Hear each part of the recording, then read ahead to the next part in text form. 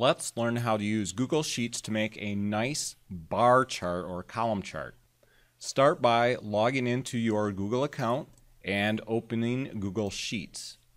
If you already have a document that you want to work on, that is fine. You can choose that document. Otherwise, you can choose a blank document.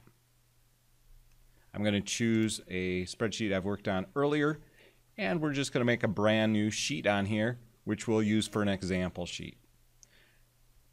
For this column chart that we're going to make a column chart of how many people in various countries, and we'll be able to see by comparing the columns how similar the numbers are. So let's start with a new sheet, and let's name that sheet by double-clicking on it, Country Populations. On our sheet, it's nice to have some sort of a heading on there. So why don't you put in your first and last name, and then beneath that, why don't we give it a little title, so Country Populations. Beneath that, let's go ahead and put in just the date. For example, October 3rd, 2027, or whatever year it is for you right now, and date. I'm going to magnify this just a little bit so it's a little bit easier to read. We're going to have two columns, and the first column will be the name of the country, so we can just call that column Country, and we'll just put the names right down here. Next to that, we'll put population. So let's choose some countries. For example, if you live in the United States, you could choose United States, maybe the neighboring countries of Canada and Mexico, perhaps some of the countries with the largest populations in the world, China, India, and Russia, which is also considered one of the very large countries. Of course, it's up to you which ones you choose, but it would probably be a good idea if you just followed along with this video, try to make it exactly the same, and then of course you can, once you've learned your skills, you can do whatever you want in your next tries. Okay, so population, a good way to look up population would be to go to Wikipedia. So if you simply open a new tab, Wikipedia population countries would probably do it. Wikipedia population countries. Remember, you can always pause and rewind this video. You can even adjust the speed if that's available on your player. List of countries and dependencies by population. That looks like that'll be a very useful website. List of countries by population. List of countries and territories by population density. Let's go with that first one. And we're searching for the various countries. Looks like we have some recent estimates for 2017. And we're just going to use those numbers to populate our sheet here. So I'm just going to put those two windows side by side. And we'll start with United States population. 325862000. Now, since populations, this page is probably going to be updated a lot. If your numbers are different from my numbers, that is fine. You can choose, just either choose to follow along with my numbers or use your own numbers. Either way is going to work just fine. Let's see, Canada. Well, Canada certainly is not one of the top countries there, but there it is. Many countries have more people living in them than Canada.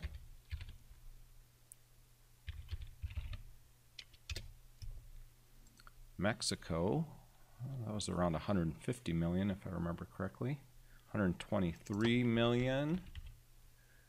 364,426. Interesting that United States has round numbers and Mexico had an exact number. Not sure who exactly has been updating this page, but that's interesting anyway. Okay, China, 1 billion people, 386,690,000. India, 1,322,000.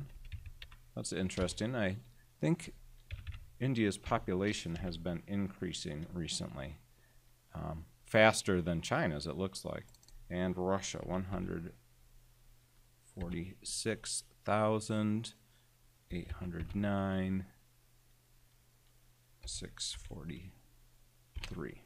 Okay, so we have our countries with the populations. Of course, it's up to you which countries you choose, but again, if you follow along with this video, that might be the easiest way to learn what you're hoping to learn here. Now, one very useful thing when you're making a table is being able to sort. And so I'm going to show you how to sort this list. We could sort the list alphabetically by country, or the opposite of alphabetically by country. We could also do it by population from smallest to largest, or largest to smallest. So we have 4 choices on the sorting. To sort, first we need to select the area that we want to sort. So click and hold on country. Pull your mouse over to the population of Russia in cell B11. When you do that, it's going to look something like this. It's going to be a light blue probably with a blue line around the outside. Now, don't panic if you don't get it right the first time. Sometimes you just have to try it again from a different corner of the box. And once you get all those cells selected, now we can sort the list. Sorting is in one of the menus here, or it might be under More. I don't see it under More, so let's go up to the menu. I would guess that's under Data, because it's data is information. And there it is, Sort, and we can do a couple things. We can sort the entire sheet, but I certainly don't want the heading here to be sorted, so I'm not going to sort the entire sheet. Sort the range. So we have a range selected, and we can sort by column A to Z, column A, Z to A. Well, why don't we try it? Let's sort range column A to Z. Oh, well, I don't know if that's what we want, because notice here, country has been sorted along with population. That is really not what we want. We want it to ignore and not sort our top line there. So let's click undo, or hold Control and then press the Z, and see if there's another choice. Well, one way to do it, of course, would be not to include those in our selection. And then we should be able to sort okay, but I think there might be a way to do it anyway. So let's click on Data and go down to Sort Range. So this is, in this menu, it's the 5th option. And here it says Sort Range of A5 through B11. Data has header row. And that's what we have. We have a header row at the top there. So we need to select Data has header row. And now notice when we do that, instead of just saying column A, it changes it to country, because we're sorting by country. Or we can sort by population, which is what we chose for column B. We also have the choice to sort from A to Z or from Z to A. So first let's try to do it just alphabetically by country. So we should have data row selected, and we should have it sort by country, A to Z, and click sort. So now it should say Canada, China, India, Mexico, Russia, and United States. Now let's try sorting by population, going from the largest to the smallest. So click on Data, again Sort Range, and the data does have a header, and we want to sort by population, not country. And then we want it to go from the largest to the smallest. I'm believing that's going to be descending, getting smaller, descending. But let's find out. And there it is. Yes, so we have the largest population, China, then India, all the way down to the smallest population of the countries we selected was Canada. Another thing we might want to do is to put some commas in here. Now we can do that, to separate the millions and the billions and the thousands. That would be nice. So let's highlight this selection, or better yet, let's select the entire column by clicking on B. Now the reason we're going to click on B is because suppose we add a couple more rows here. We want the commas to still show up without us having to go through this step all again. Up on the top row here, you'll notice there's a decrease in increased decimal places. Now those might be helpful sometimes. If you click increase decimal places, of course it'd show point.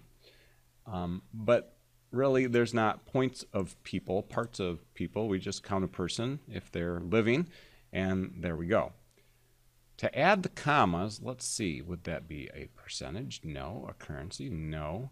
So let's go up to formatting and see if there's an option for numbers that will give us some commas. It looks to me like right now it's set to the automatic formatting. But what happens if we change it to number formatting? There are a lot of choices below here, but I think this one might do it.